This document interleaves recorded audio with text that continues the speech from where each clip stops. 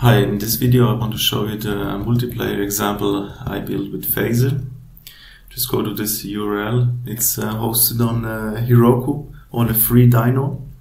So sometimes it takes up to a minute to load. But that's completely normal. If you are then on this page, you can either play the game, debug the physics, or view the server stats. That's what I will do first.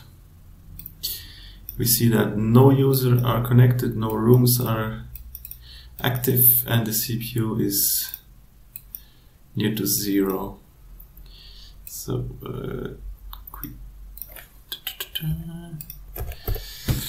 then up we go to the root URL and we play the game. So we have 4 options here. One level is made with matter physics, and the other 3 are made with arcade physics. So we first play the matter one. So you see, as soon as I click, there's a room.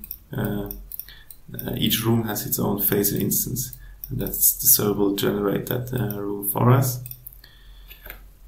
And of course, a new player. So the goal in this game is to catch the orange star. Of course, it's very hard if you're alone, so why not adding a second player? Yes, so we can play with our friends and move the boxes in the middle, all these, to try and catch the star. Yes, so now you see you can play together.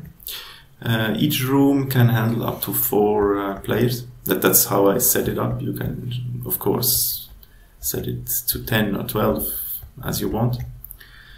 Let's see, if you click this bug, you see the debug window.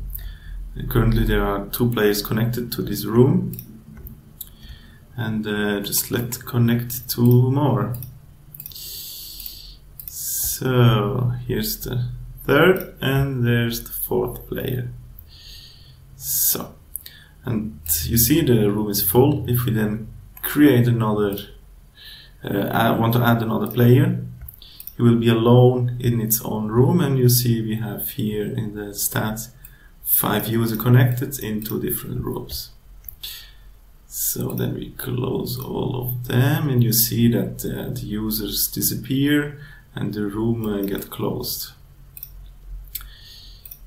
And now we have 3 players left, I believe. Yes, they are all in the same room. So 3 players, 1 room, and the other room has been removed. The scene in room has stopped, and so on. You can see all the logs here. Now I want to show you the other game. Just remove these, go back here to play, and then we can see we have 0 rooms in a minute, in a few seconds. It takes some time to shut down. Let's see, because when we are in the lobby here, we don't use a room and no player is connected. So we go to the arcade level.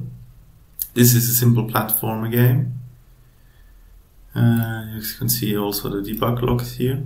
For now you can't do very much. If you just got hit by a zombie, you tint red, and if you jump on them, they stop moving for a few seconds.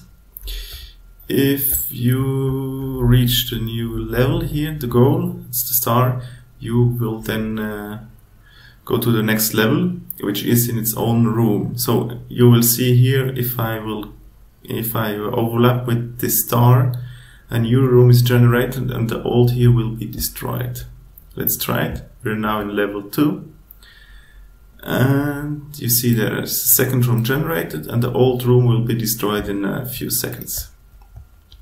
Cool, so we add just another player here. We are in level 2, so we add this player to level 2. And you can see you can play together.